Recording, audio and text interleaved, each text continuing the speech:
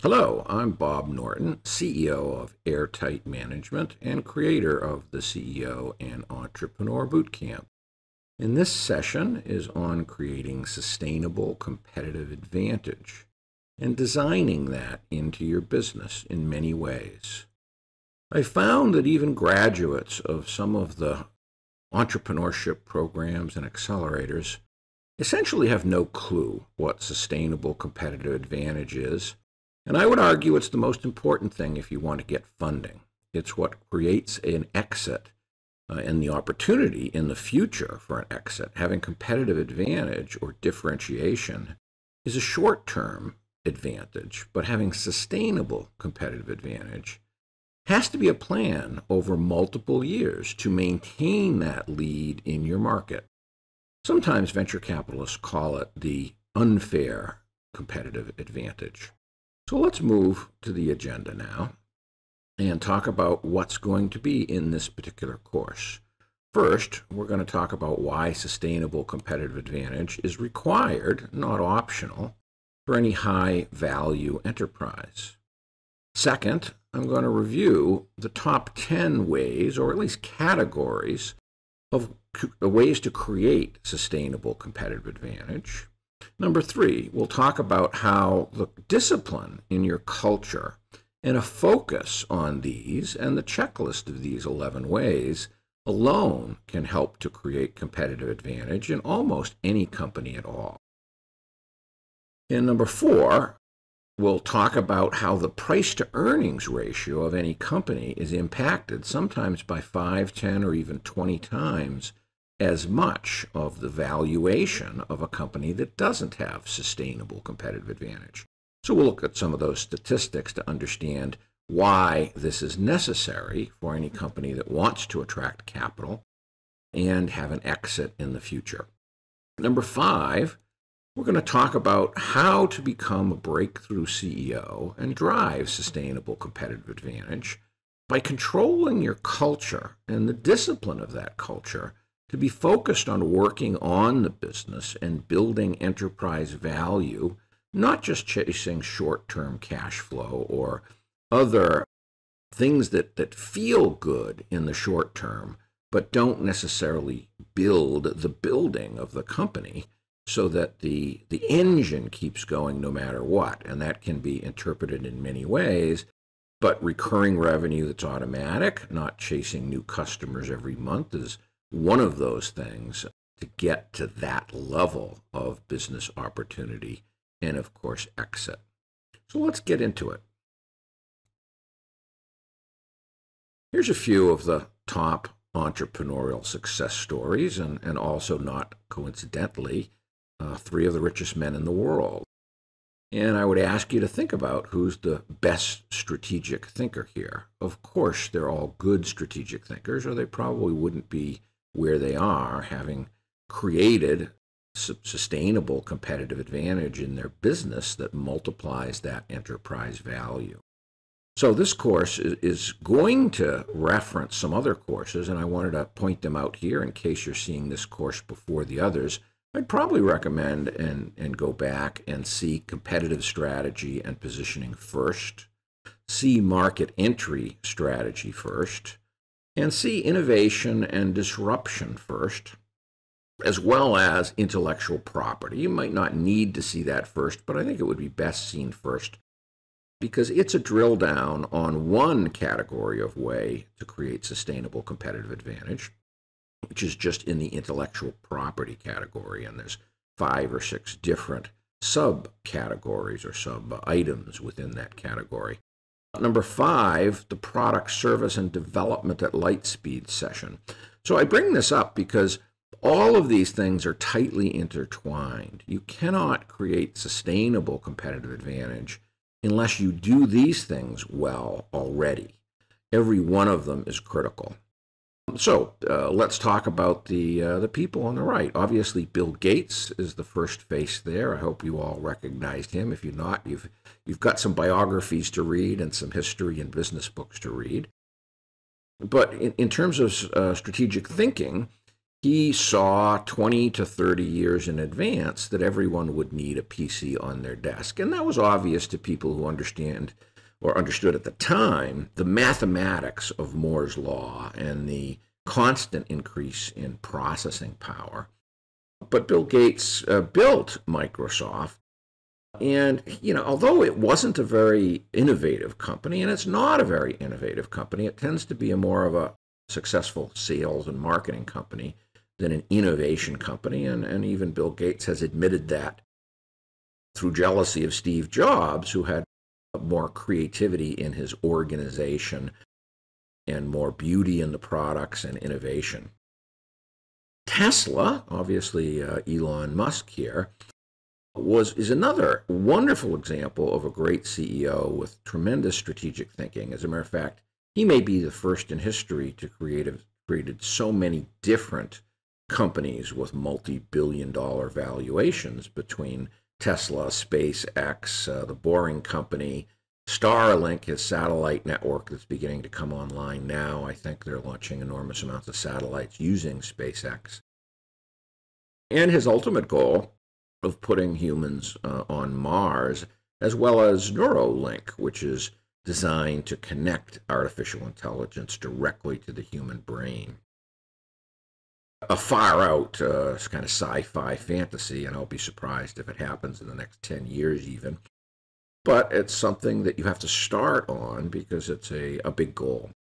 And then, of course, there's Jeff Bezos of Amazon, the world's biggest online store.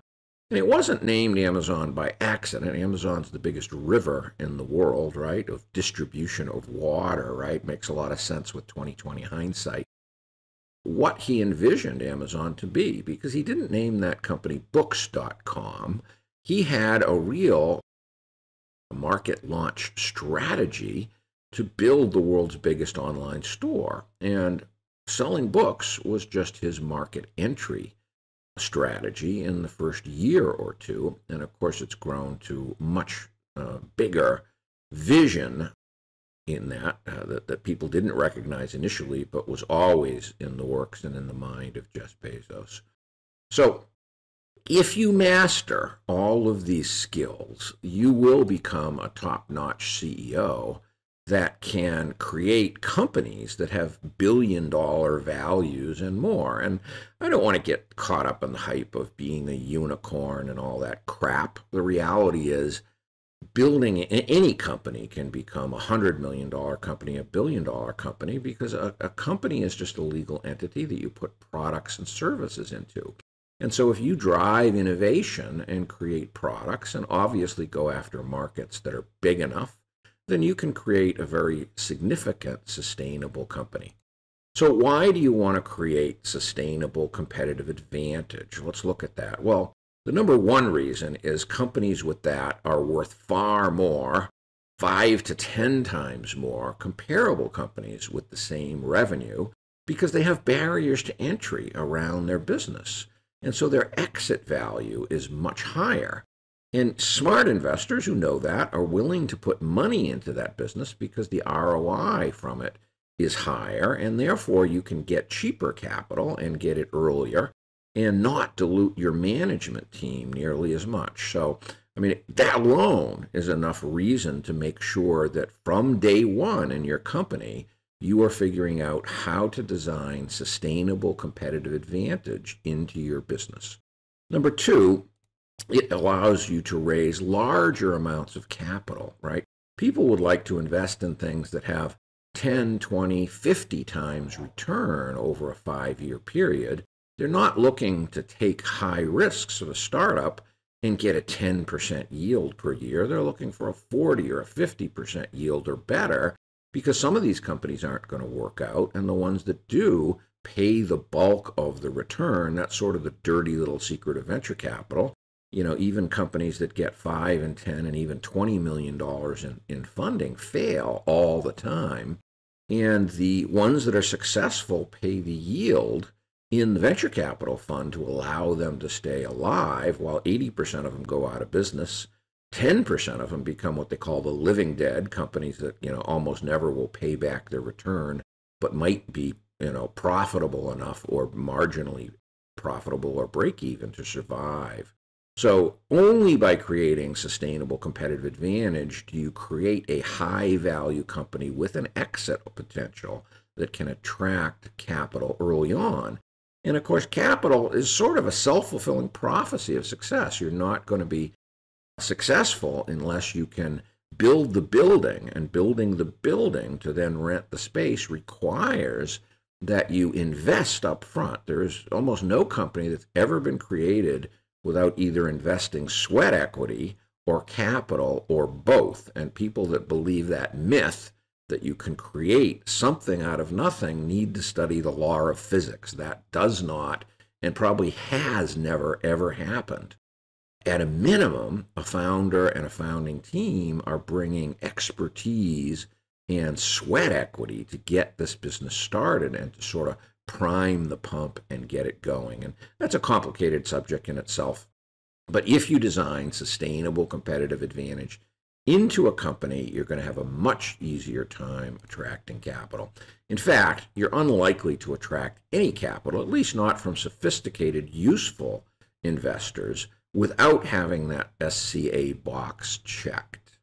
Number 3, SCA increases margins because the differentiation is better, and so therefore you're not selling at commodity prices and competing with 5 or 10 other people, which also drives up your sales and marketing costs. So it's multiplicative, the advantages this provide. It's not even linear, it's sort of exponential as you check off multiple of these boxes. Number 4, sustainable competitive advantage inhibits competition. And as I said, it raises margins, right? Because you can have more rapid growth because the margin, whether it's your net profit margin or your gross margin, generates cash flow that can be reinvested to make the product better and to even increase your market share over time, not to mention the ability to attract and keep better people in your business. Number 5, it attracts alliances and partners.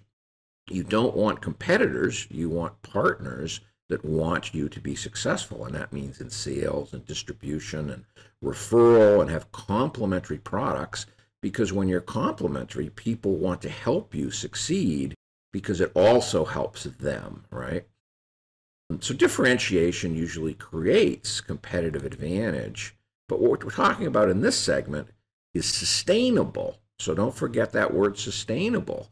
Competitive advantage may not be sustainable. Sustainable competitive advantage is a plan over several years, and the barriers to entry may change. The differentiation of the product may change. The pricing, the target markets, all of those will expand as you want to get your company bigger.